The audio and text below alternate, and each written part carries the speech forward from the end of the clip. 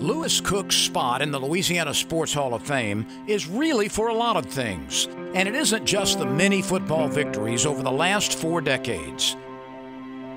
It's the record, yes, but so much more, including his winning tradition and the respect he's gained over the years from players, friends, colleagues, and foes alike.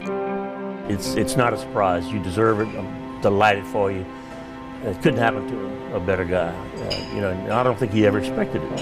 You know, if you listen to Louis, he thinks he's just an old football coach.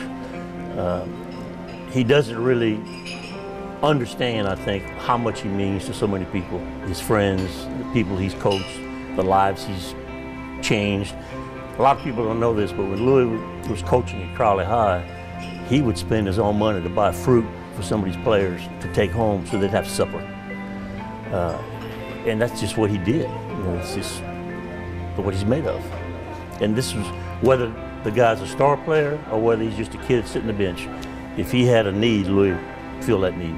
In 33 years as head coach, Cook has led his teams to 31 playoff appearances, with 12 state finals and 4 state championships. Along the journey, he has continued to do things his way, including a stint as the Ragin' Cajuns offensive coordinator from 1992 through 1995. From there, he returned to his present job as head coach of the Notre Dame Pioneers. He's a man of integrity, and his leadership is about sacrifice.